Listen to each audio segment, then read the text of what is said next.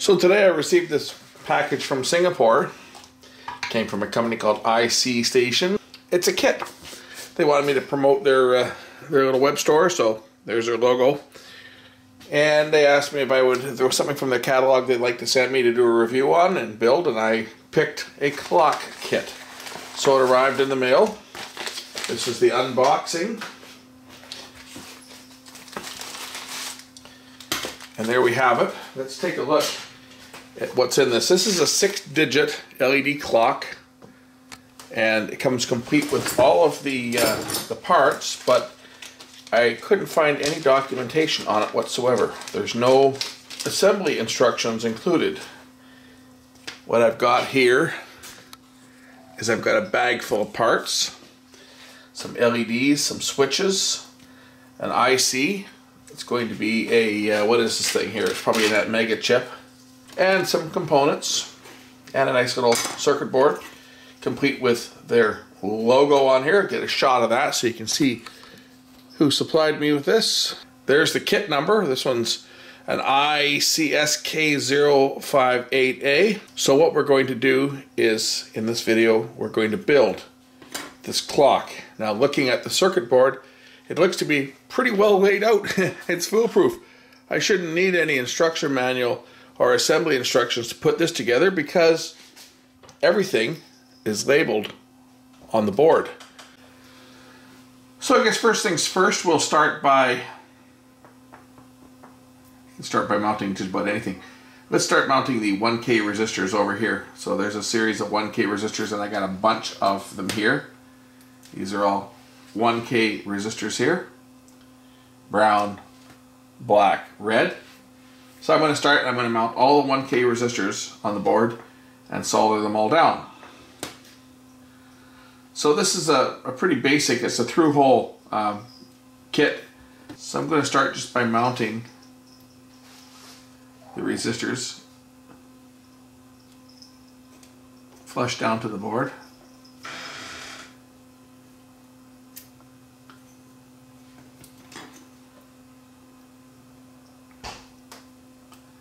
And I'll put all the resistors in place first and then solder them all at once. So we'll do all the 1K resistors. I'm kind of anal when I build, so I always like to put my parts in the same way. I know some people will just mismatch parts, but I kind of like to keep them all facing the same direction. So I'm going to populate the 1K resistors and solder them on, and then we'll proceed with some of the other components.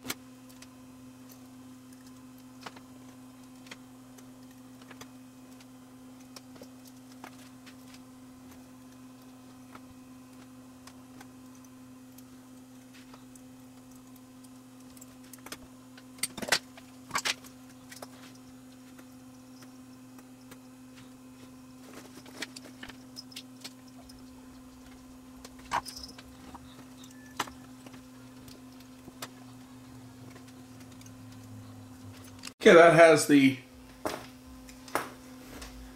1K resistors all mounted.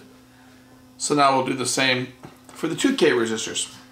And from the looks of things, they haven't included a 2K resistor. They've included some, looks like there's supposed to be two 2K resistors on here, but they didn't include any 2K resistors in the package of parts.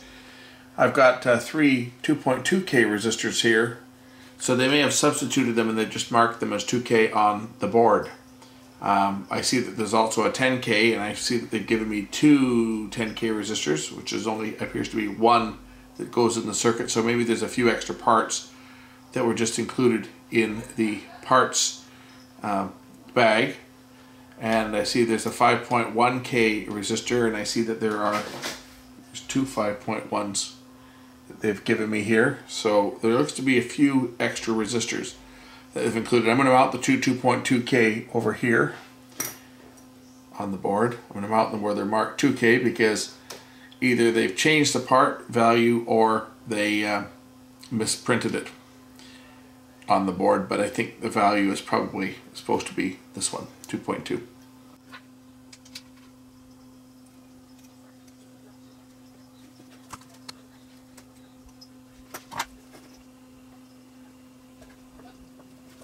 Next goes in the 5.1 K resistor over here, and I'm going to mount the 10K.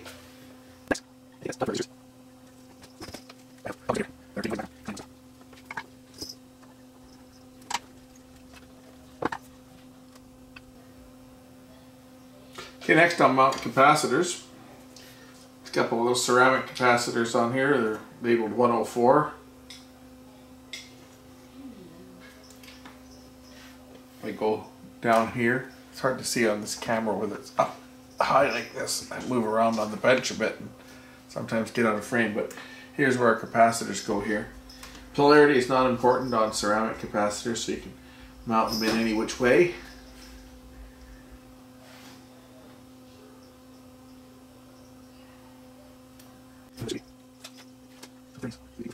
Over here, C3 and C4, yeah, C3 and C4 is there for crystal oscillator, crystal here, goes right there. These are the outside caps for the crystal.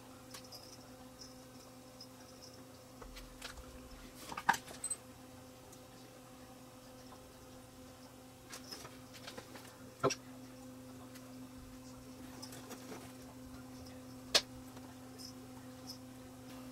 Next is a 10 microfarad electrolytic. Now the electrolytic capacitor is polarized, so you have to make sure you get the polarity correct. And they will be marked with a plus and a minus, so the minus side going to the minus side on the board. So put that little cap down there. Solder it in place.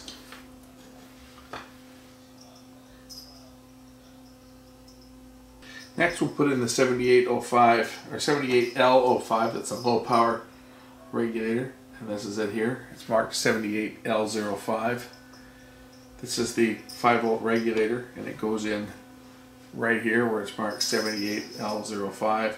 It is again marked with the front, it's got a flat side on it, it goes in just like that. And I like to mount my semis nice and flat to the board without a lot of leads sticking out. I like my projects to be relatively neat. I used to build a lot of kits years and years ago just for fun, and haven't done it for a while, but sometimes it's kind of nice. This is the, I guess, the third, no, more than that, it's like the 5th clock I've built. I've built a few of them over the years. Got a couple of large ones in the house that I built.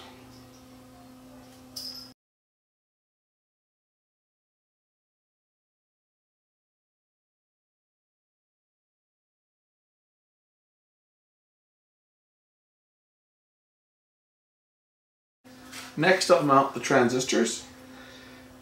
There are 6 transistors. They say S8550. They'll all have a number on them. Yep, they're all numbered. And they all just go in like this.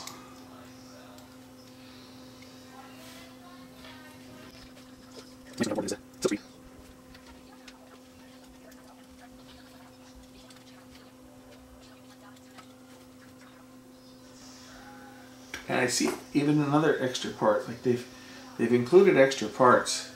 I'm assuming in case someone loses one or one gets damaged or something, but they've given me an extra transistor. I only see six holes here for transistors, but there's an extra one. Well, this is another one on the board. Oh yeah, here it is. They didn't give me an extra transistor. There's another one down the bottom corner here of the board. So I'll mount all the transistors in place.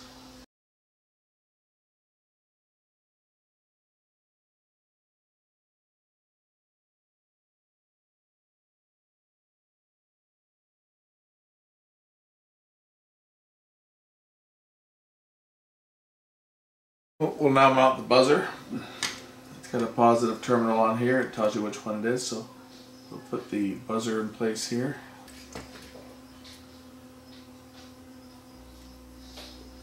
Now the only thing that is concerning me right now is the power jack.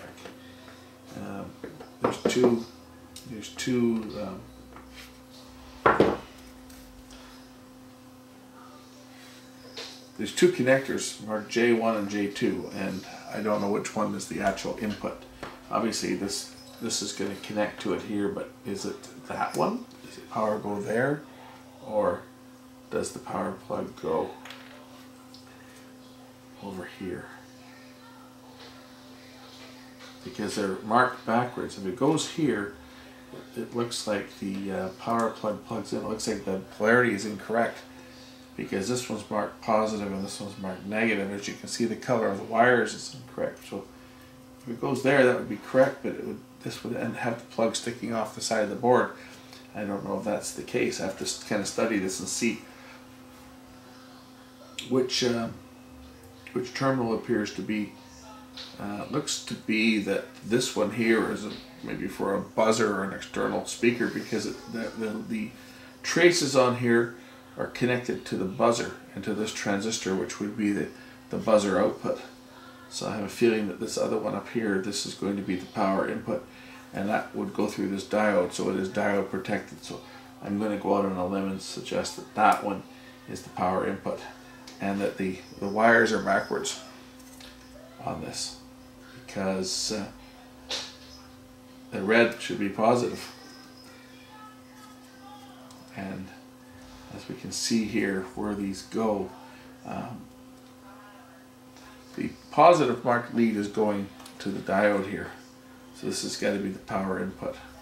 The other side of the diode goes down to, it's here, it goes down to the regulator. So that is it. It is polarity protected. That's what this diode is for. This is to protect if you connect the polarity backwards. But it looks like this connector that they've given us that goes in here, the wires are the incorrect polarity. This should be the red wire here. That should be the red wire, and this should be the black wire. Maybe put that in that way.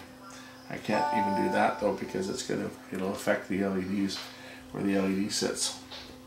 But that's the only concern I've got now. The only parts that are left to mount is the crystal and the LEDs and the switches and the IC. So let's get the crystal in place.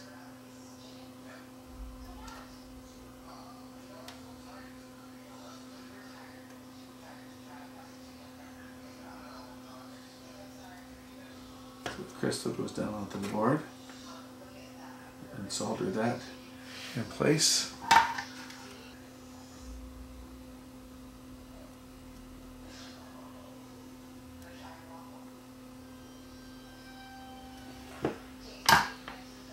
Okay, that one's in place. We have the switches to set the time, 3 of them.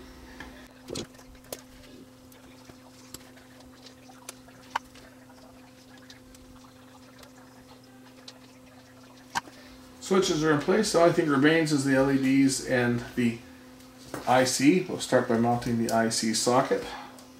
The IC will be obviously the last thing that gets inserted onto the board after everything else is mounted and ready to go. Put the socket in. I'm just going to bend a couple of the pins over here. Now we'll mount the 7-segment displays. They only go in one way, and they're marked on the board which way we put them in.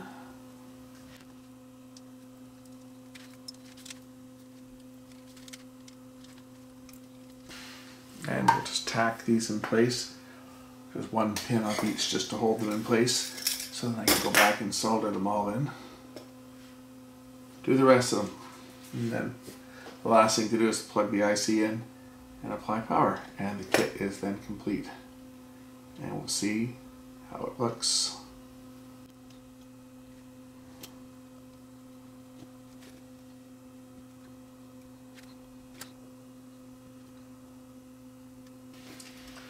One thing I don't understand is this styrofoam that they put the IC in. This is not anti-static by any stretch of the imagination. And yet they've mounted an IC and a bunch of LEDs and shipped it like that. So I'm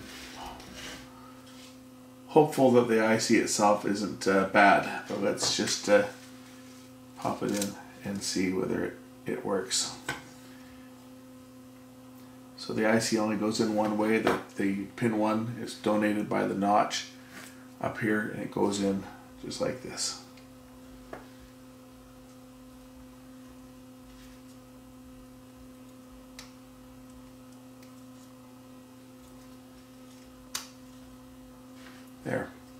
Oh, and I just have the power jack I have to install.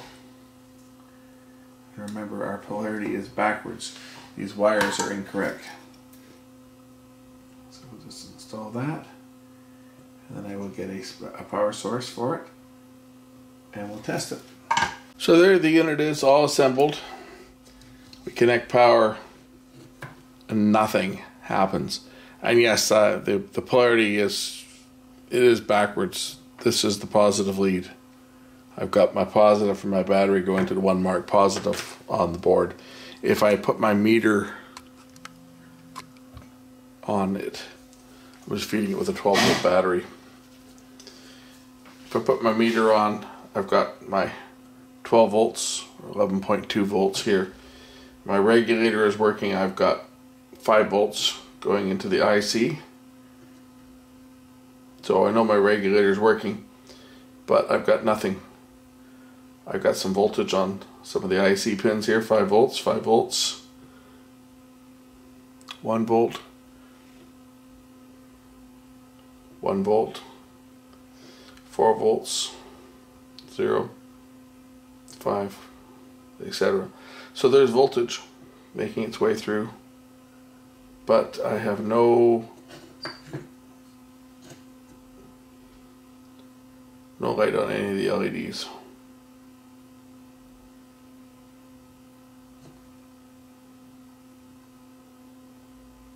So I have to do some troubleshooting on this and see why nothing is lighting up.